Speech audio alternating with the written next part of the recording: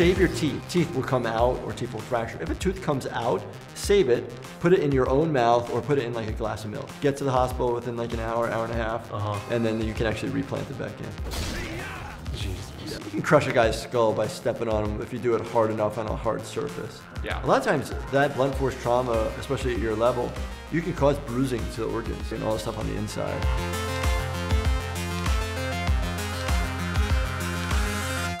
What's up, Gamology? We're here for Experts React, and my name is Noah Flater. I'm a martial artist and actor. Hey, Dr. Jordan Wagner here, board certified emergency doctor here. What are we doing? We are watching Yakuza. Oh, nice. Let's get into it.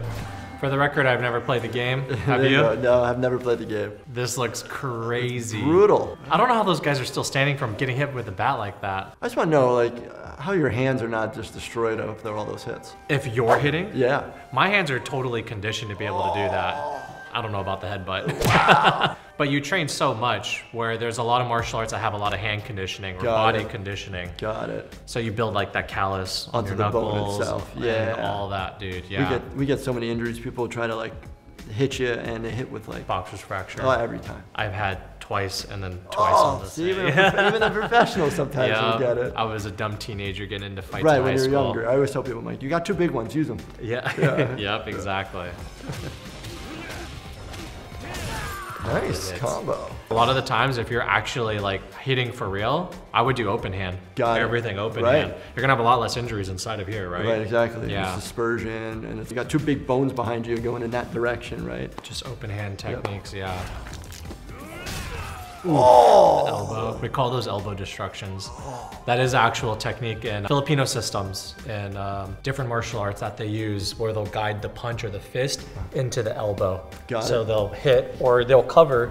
And a lot of times we talk about, you know, if we get into a fight, I can't get into a fight anymore because I'm a black belt and all that stuff, right? Yep. So if like, hey, I have my hands up and I cover, but actually what I'm doing is I'm trying to guide his fist into my elbow and I'm just having my hands up. Right. I won't get in as much trouble. Right. But his hands are gonna be all smashed up. So, for people who don't know, why can I get into a fight, but you can't? People can sue for whatever reason, but you're a trained professional at what you do. Yep. They're gonna look at you and you have way higher % chance of going to jail for whatever reason. So you're a deadly weapon. I had some issues when I was 17. I actually got pulled in by the police and everything. It was a whole thing. And I got into a fight in high school and I put the guy in the hospital and I got arrested in class. The police pulled me out of the class and first thing that they asked was, are you a black belt? Well, and I'm okay. like, I am, I'm a 3rd degree black belt. And they're like, okay, well in court, this is what the judge would say is, how long have you been training? 15 years. So you've trained 15 years on how to be able to protect yourself. So does it look like it's premeditated and or did you exert an X amount of force, right? It. So it all looks bad. It all looks bad. Just don't get into a fight. Back to Yakuza. Oh, suplex into the wall? That's nice. Dope. I like that, that was really cool. I don't know what like the energy around them is. Is that nails? Nails to the face. Jesus I don't know what. Christ. I don't think. I feel like that would hurt that. my hand. Right. I don't think picking that up would the be nails. possible. The elbows are Oh, brutal. the Arm break. elbow hyperextended. You could snap it right out of. That's joint. actually very easy to do. Well, what happens is you have your olecranon on. You just snap that right off, and then it can hyperextend right out. It's a pretty easy one to break, right? Yeah, because it's just like this little piece that it actually looks like a little cup. Yeah. That so it can articulate. So if you just go off the other way, it's just snap. Double fist. Nice. That actually caused more like barotrauma to your tympanic membranes, to your eardrums. It would be better to do open palm. Exactly. Especially the eardrum. Oh. Palm. There you go. The open hand hits. That's how I would hit somebody. Yeah.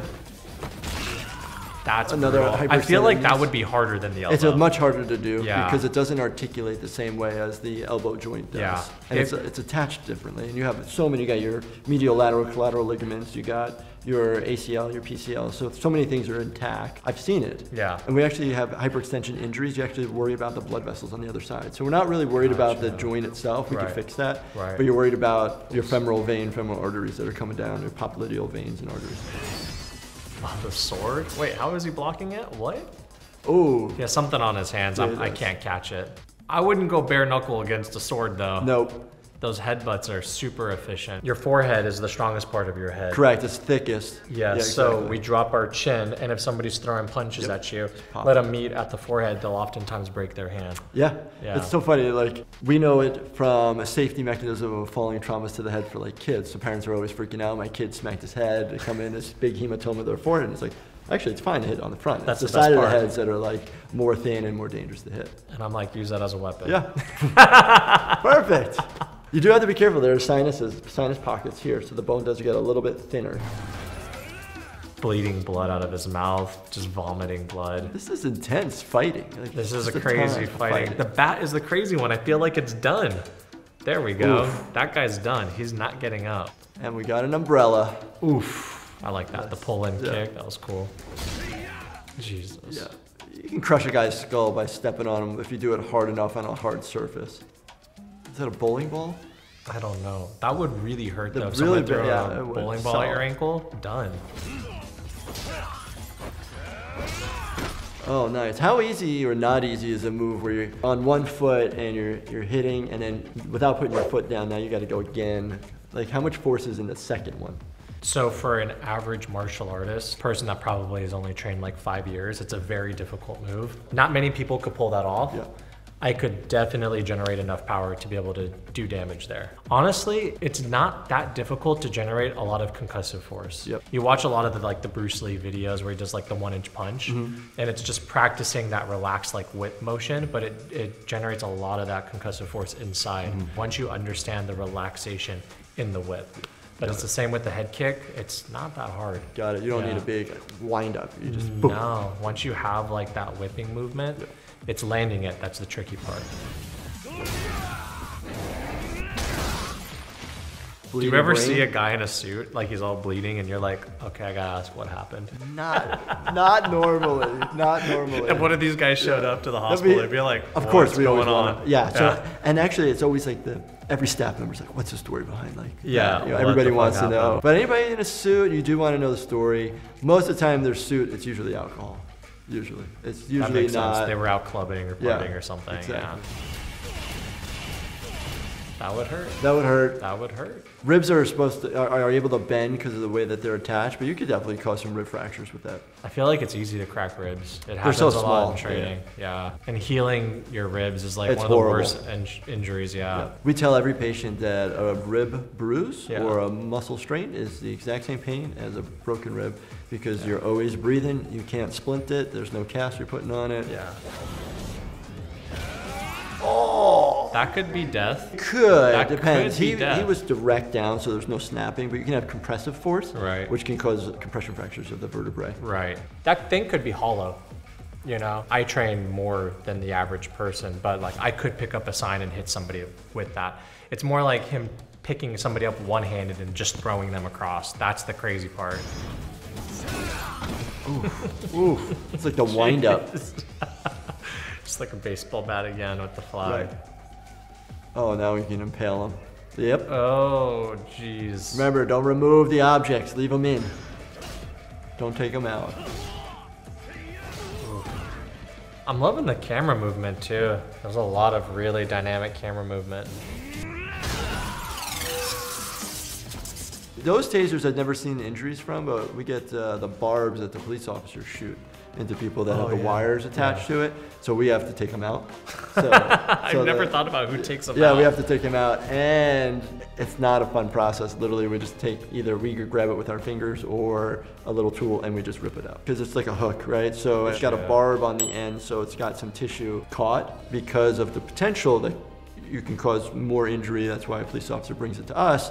So if we do cause an issue, we can fix it. I used to train with tasers that are shaped like knives. Oh. Yeah, so Never seen those. it's Right. really intimidating when it's turned on. Of course. But we're training knife fighting, and if you get hit, you're gonna feel it. Right, it's a thing versus like the impaled objects. It's in you, Yeah. and now the electricity is a button. It's like Exactly.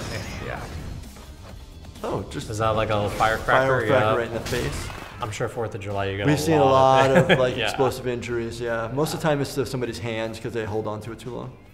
Yeah, they explode hands off or fingers or just bad lacerations. I couldn't work in the hospital, dude. I'd just be shaking my head all the Yeah, time. there's you see a different side of humanity.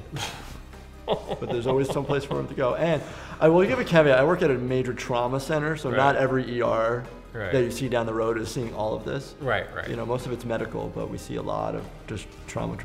Jesus. This might not be appropriate to say on camera. I don't know. Just the stupidity of people. Yeah, it happens. We do. Yeah, we have the capacity to do a lot of stupid things.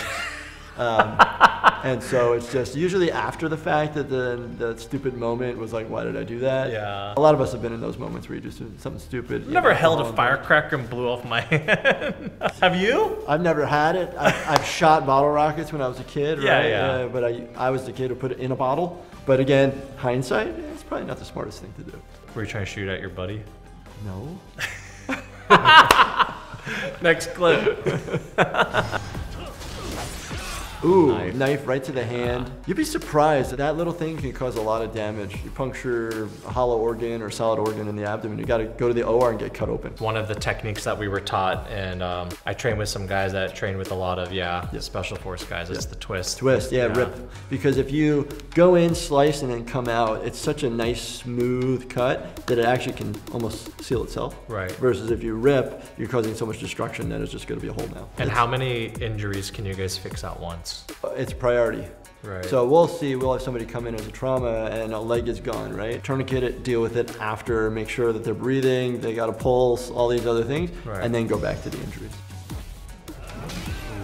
I feel like you got time to move away from a massive sledgehammer.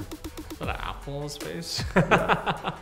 Because maybe a jaw dislocation, maybe a jaw fracture. Teeth. Save your teeth. So you get a lot of punches to the face, you get a lot of knees to the face. Teeth will come out or teeth will fracture. If a tooth comes out, save it, put it in your own mouth or put it in like a glass of milk. Glass of milk? Yeah, put it in a glass of milk, get to the hospital within like an hour, hour and a half, and then you can actually replant it back in. Wait, why milk? Milk, because it's got enough of the proteins and it's a balanced solution. It has to be cow's milk because we live in LA. Yeah. Everyone's almond milk. Almond milk. You know, actually that's a great question. The studies were actually on cow's milk. Okay. Yeah, that is a great question. Broken face, okay. Oh my God. Called a Lefort fracture when the face actually goes straight in. Right. How many times have you had a broken nose? Ever? I've never had a broken nose. Got it. How many times have you given a broken nose by accident? By accident. We've had a few around us. Not from me, but I've seen a few for sure. We get so many broken noses, it's just like, just snap it back. Really? No anesthesia, just real quick. Yeah, because if you wait too long, the swelling prevents it. And then you have to have it fixed in a couple of weeks with a ear, nose, and throat surgeon. And then you got to re-break it, right? Yep. Yeah, that's no fun. So you punch, you're kicking, and it's a lot of blunt force trauma. Yeah. A lot of times that blunt force trauma, especially at your level, you can cause bruising to the organs and bruising to the mesentery and all the stuff on the inside. One of the fights I got into when I was in high school, we're messing around, guys being stupid with me, and I kick him in the leg. He didn't come into school for 2 weeks, and then he went to the hospital to check it, and I caused a blood clot in his leg. Oh, got it. Yeah, and so that could have reached his heart and everything. Right. So the blood clot's due to the fact that you cause so much swelling. Yeah. That decreases blood flow to get back out, which then pool blood. But yeah, it happens. Freak accidents happen all the time. I was scared shitless. Yeah. Thought I would almost killed my other buddy. God damn.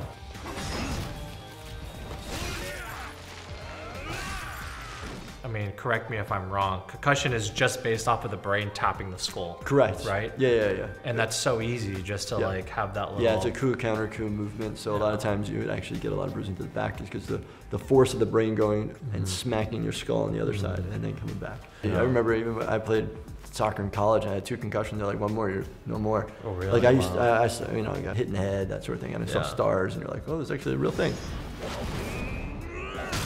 Superman punch. Okay, yeah, nice. There's a lot of power that can be generated from that stuff. Got it. It was a movie, Best of the Best, back in the day. Those are my instructors. I love that movie. This is my favorite. Simon and Philip Reed, those are my instructors. Awesome. Yeah. The commentators would say flying back knuckle, like spin move. And I just love the way that they called these moves. That's awesome. You've seen Best of the Best. Oh, man. I love them. Oh yeah.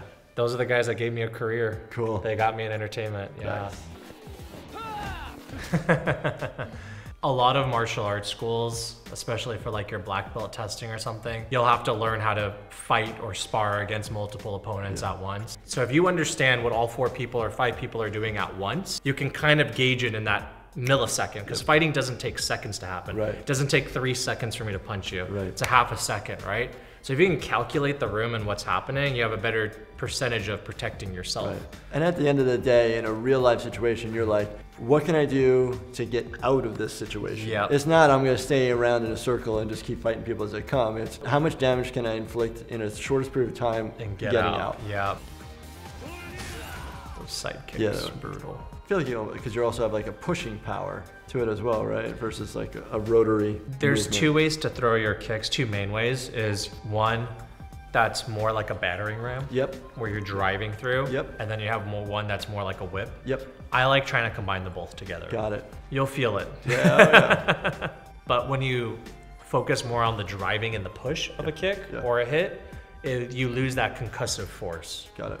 Every time I see flying kicks, I think of Bloodsport. You make some good Van Damme, like flying kicks. They say the flying side kick was created by the Koreans to kick guys off of horses. I don't know how true it is, but it's been a consistent theme. A lot of people say it. That was super fun. Yeah, that was crazy. That was brutal.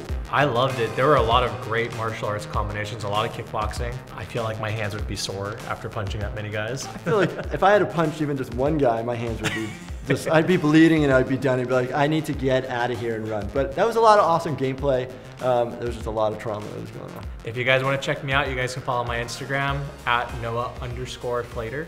And check me out, Dr. Jordan Wagner, on my YouTube channel at Dr. ER. If you want to check out more videos like this, check out Gamology on YouTube and Facebook. What's up, Gamology? Gumba. I can't speak. I'm Dr. Jordan Werner. Sorry, one more time. On Gamology, experts react on Facebook and Instagram. They have an Instagram.